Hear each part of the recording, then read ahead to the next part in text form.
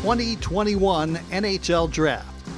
32 teams get their chance to pick their future. The Detroit Red Wings select. Is it a center? Michael Rasmussen, Joe Veleno, with his first National Hockey League goal. A sniper?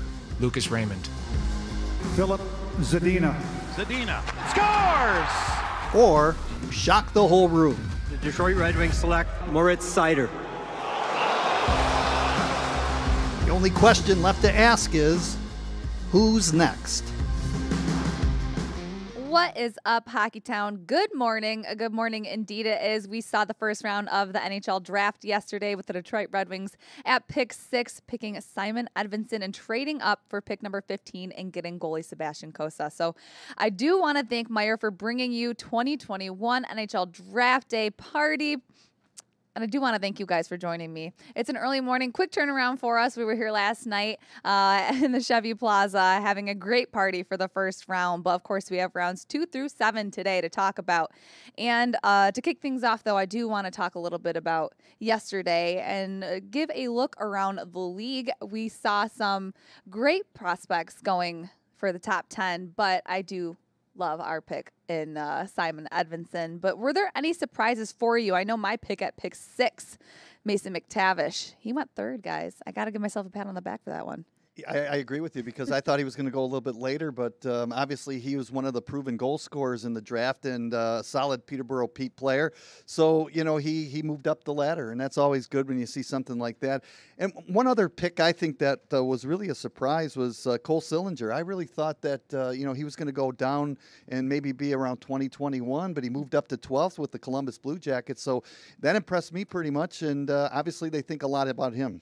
Right. I would say another guy that's Ken Johnson, the Michigan forward, going 5 to Columbus. I mean, that was the key because I think everyone thought, especially with Seth Jones being traded, that Columbus might go defense with that first pick, which allowed really Simon Edvinsson to fall into Detroit's lap. Once Ken Johnson went, there was no question about that that the Red Wings were going to take Edvinsson. I mean, they need left-handed shooting defensemen. So I think that was a bit of a surprise. And also, although this isn't, it was draft related, because it definitely affected the draft, but you know, a couple of big names, a couple of big defensemen were traded yesterday in Seth Jones and Oliver Ekman-Larsson from the Coyotes, who were able then to get a first-round pick. They got up to 9th with the Vancouver Canucks. So a lot of action, a flurry of activity, and it's only going to be heightened today.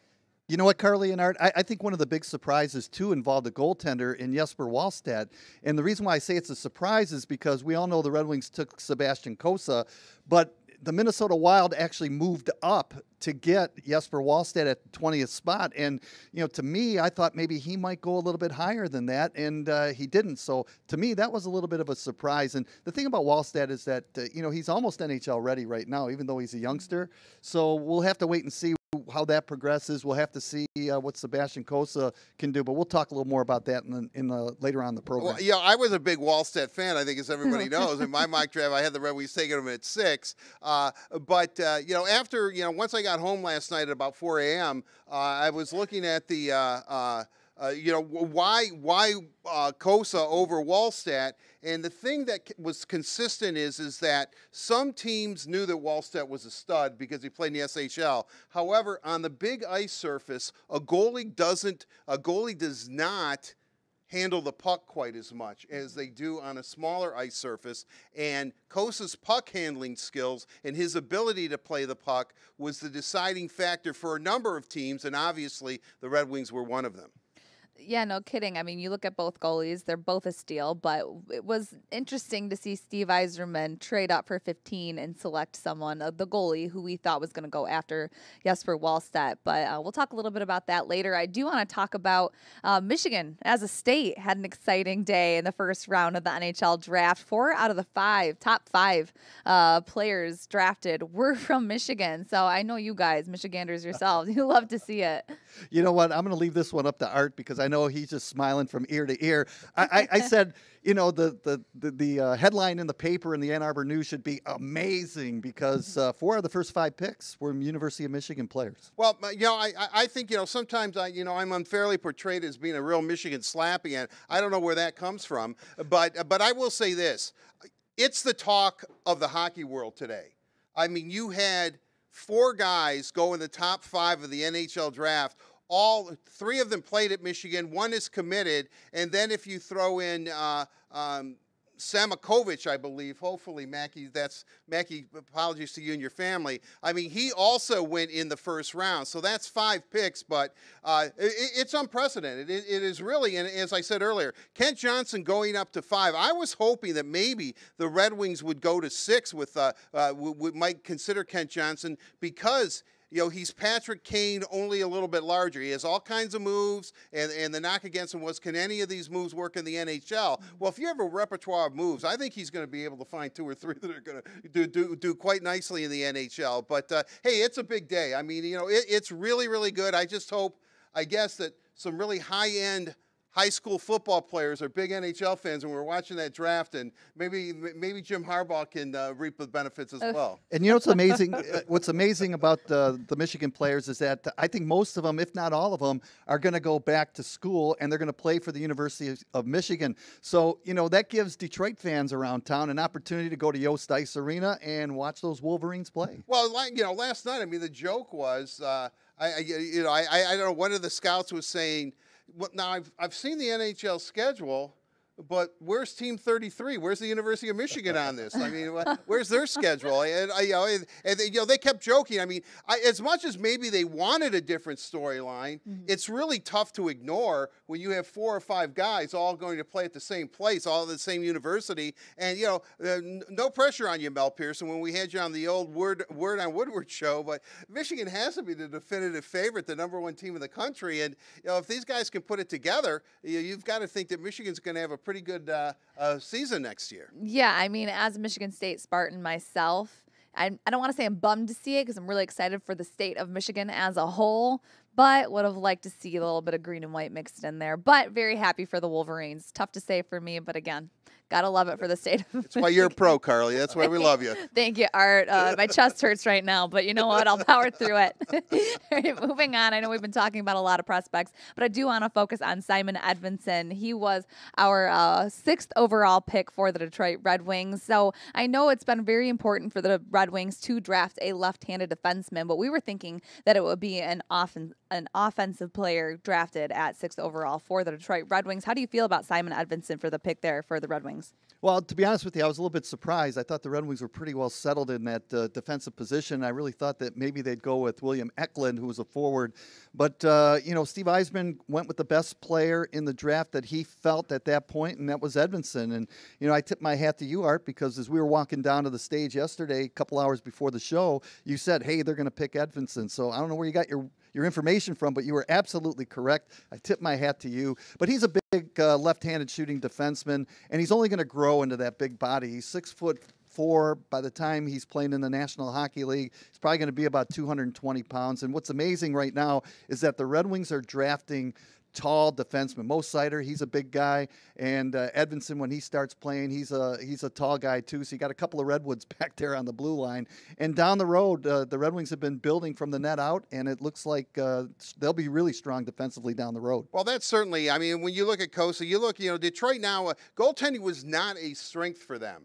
It really, really wasn't. They really didn't have a pipeline of prospects in net. Now you've got Nadalkovich and then Sebastian Kosa. So suddenly you have 2 really good guys. Don't sit on Jan Bednash. And I still haven't given up on Philip Larson. If he can stay healthy, because he was phenomenal in the USHL in his 1 year in college at the University of Denver. So Steve is building out from the crease out. I am not surprised for Edvinsson from this standpoint. After Owen Power, and Luke Hughes was in this mix, but Edvinsson was consistently rated the 2nd best defenseman in this draft after Owen Power, and they were both compared to Victor Hedman. So when I look at it, if I'm Steve and you need left-handed shooting defensemen as far as prospect, they have a plethora of right-handed shooting defensemen. Now, the right side looks really, really good, which, as Kenny and I know, that's the tough side. Everyone says you can't get enough right-handed shooting defensemen. Detroit has a lot of them, at least in the pipeline. I don't know how many are going to play for the Red Wings eventually, defensively, but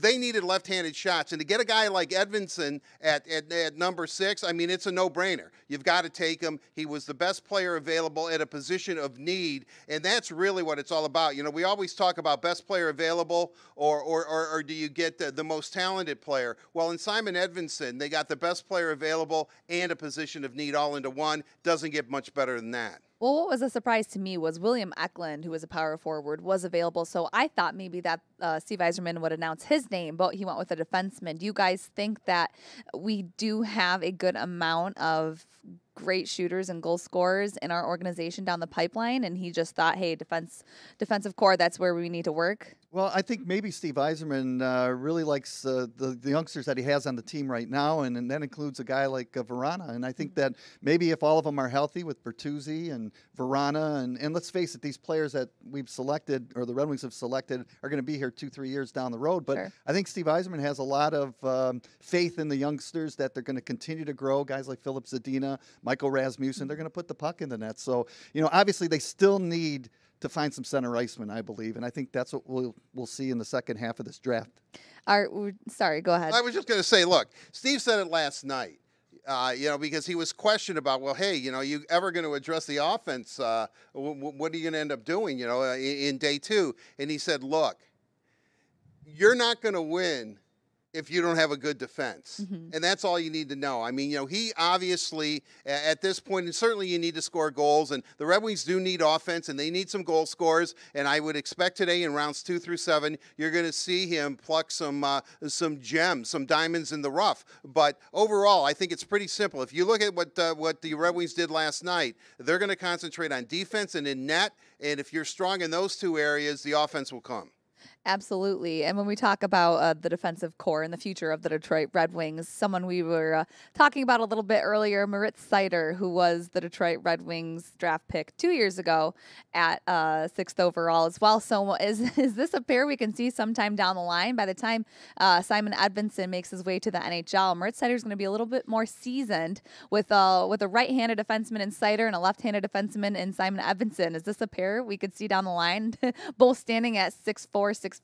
It could be, Carly and Art. And the other thing, too, is you look at the overall depth that the Red Wings have now with young players that they've drafted. I mean, Albert Johansson's going to be a pretty solid defenseman, too, I think, in this National Hockey League down the road. You've got Jared McIsaac, who's been often injured with shoulder problems, but he has an upside to him. Of course, a name we haven't talked about, but he's already a pretty bona fide player back there on the blue line is Philip Roenick. So, you know, down the road, Gustav Lindstrom, like, they're going to have a really good, solid core defenseman. Tuomisto's another player that the Red Wings, Steve Yzerman, drafted a couple of years ago. You know, he could be an outstanding prospect. So they're building their defensive core up. And I agree with Art. And if you look at any Stanley Cup championship team, you win with a good goaltender, a very good goaltender, and you have to have depth on the blue line because the playoffs are a grind. You're going to need 6, 7, 8 defensemen. And look what happens at the trade deadline, Art. Every team wants a defenseman. You got to have depth on the blue line, and the Red Wings are working towards that. Well, you know, anytime you ask any general manager about defensemen, and you can never have enough. Remember, old Scotty Bowman used to tell us. I mean, if Scotty could address 24 guys as defensemen, he might have. You know, and a good goaltender. I mean, they're at a premium. You know, you have to, especially in this league now with no clutching and grabbing. It's a really fast league. You need fast, mobile defensemen who are able to move the puck. Number one, have some offensive skill, but also able to shut down the opposition. I mean, that's the key, and it really does look like. And you know, we just named off a litany of guys, and there's a couple of other guys we didn't even name off. Sure. And these are all assets that could be traded eventually for offense too. Or maybe it's a very attractive when you look at the Red Wings a couple of years down the road, and you got Mo Seider back there, you've got Wallander, whom we haven't even talked about. You know, I like this Wyatt Newpower kid that I think might be a diamond in the rough that they signed from the Cleveland Monsters this year. Everybody thought he was ticketed to Columbus, and Detroit swooped in and signed him. I think if you look at it and you start looking at the Red Wings, they're going to have a very attractive, young, up-and-coming team, and they're going to be built, as we said, from the crease out. You know, I'm not, you know, Kosa. Look, I think Kosa is a great player, And I also think Wallstedt was a great player.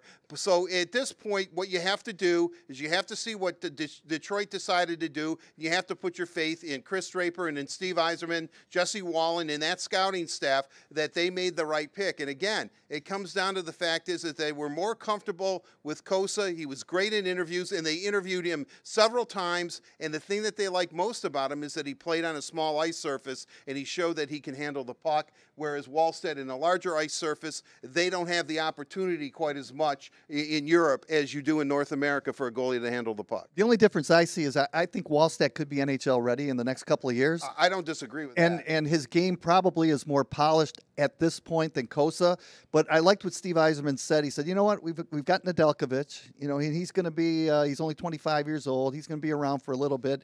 And they're just going to give Kosa time to develop, and they're not going to rush his development. If it takes 4 years, it takes 4 years. Well, I talked to Kosa last night for an eternity, I guess, but I still talk to him quite a bit. And what I really like about him, much like Lucas Raymond last year when we talked to him, Lucas Raymond said, I want to compete for a roster spot legitimately in the fall of 2021. And guess what? He's going to compete for a roster spot. You know, Kosa looks at it, he goes, I'm going to go to Edmonton for a year, and then I'll go to GR for a year, and then I'm ready to be the Red Wings starting goaltender. You have to love that. You have to absolutely love that type of confidence. And he's brash. He was saying during all his interviews and everything I read about Kosa leading up to the draft, and I read a lot about Kosa and Wallstedt, Kosa was, you know, unabashedly said, I'm the best goalie in this draft. I am the best goalie in this draft. Lots of confidence yeah, you there. have to love the confidence. Again, I mean, hey, if I'm looking at a kid and he feels that strong and that confident about himself, hey, let's take a little bit of a flyer on him.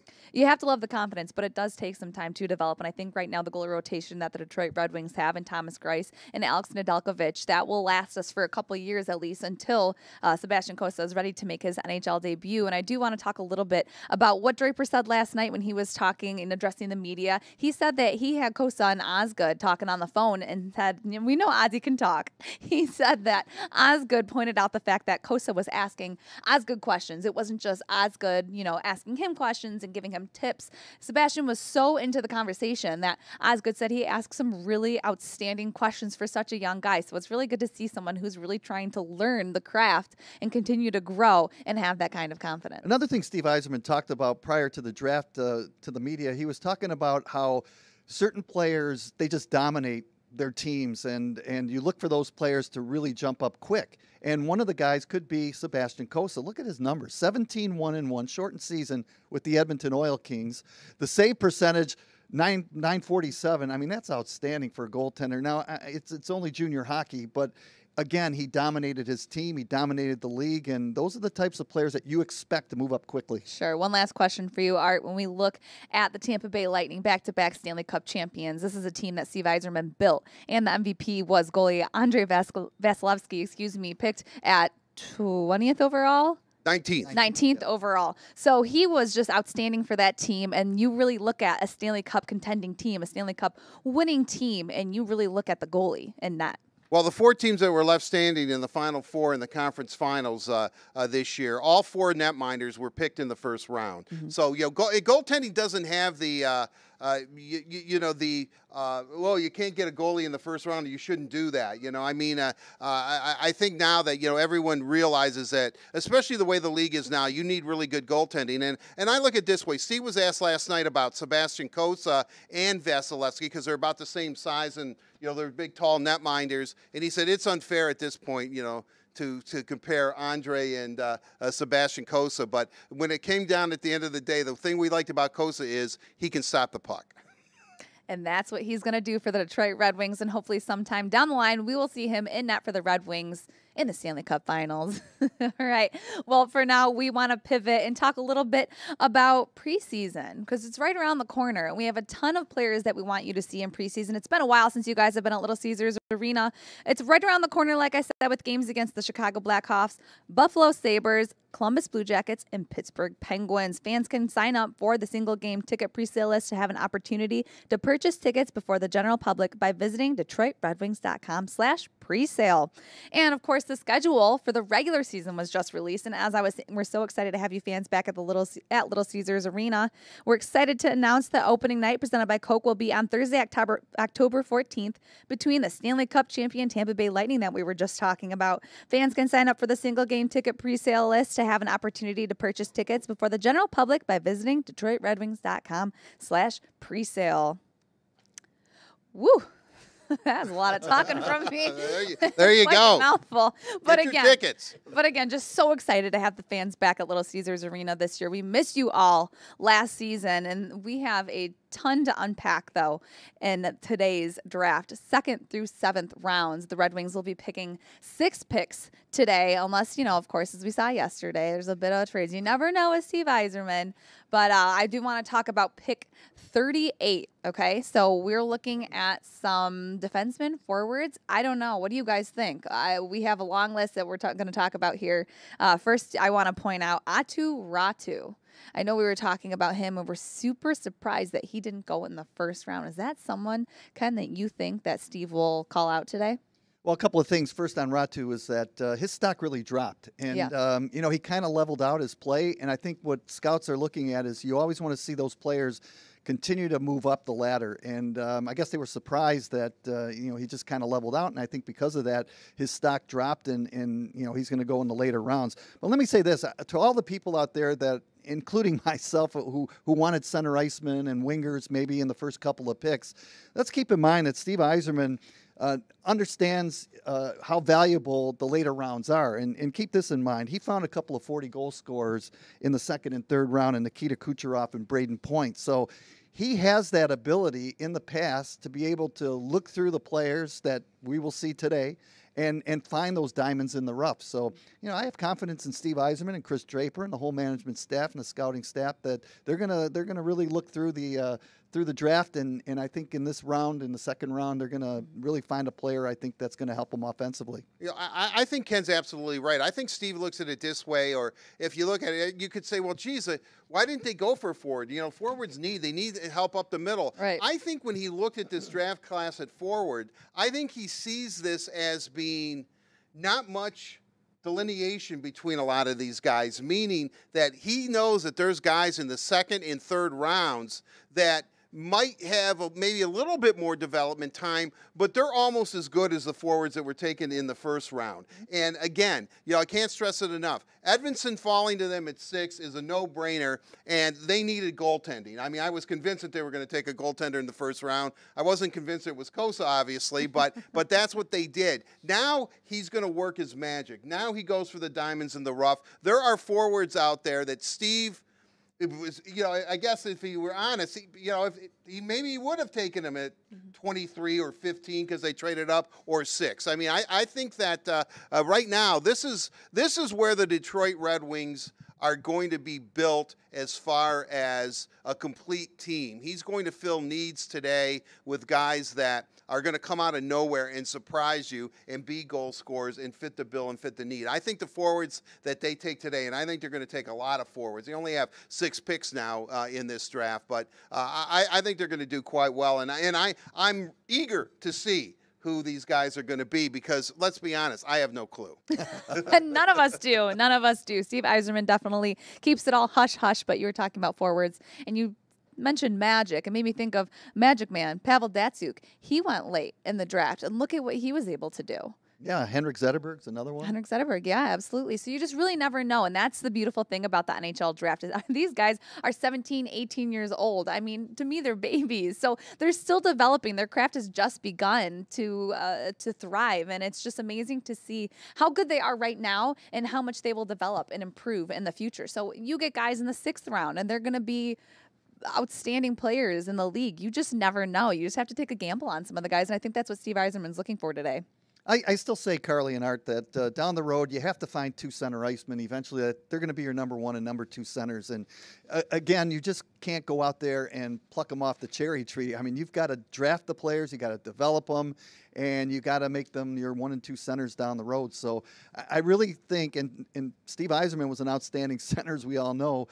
When you look at the Red Wings of the past or any championship team, you're built down the middle. Yzerman, Fedorov, Datsyuk, Zetterberg. So down the road, the the Red Wings are going to have to find those 1-2 center icemen. Right. I mean, going back, going down memory lane here. I mean, Yzerman, Fedorov, Larionov, and Draper. I mean, that's incredible. That's a murderer's row in itself. I think Ken's absolutely right. I would say this, though. Steve again said something. Listen, we're going to address the offense, hopefully in the draft, but it could be through trade and free agency too. They have a lot of assets, especially on the blue line. Again, as we talked earlier, right-handed shooting defensemen that are young and all look pretty good.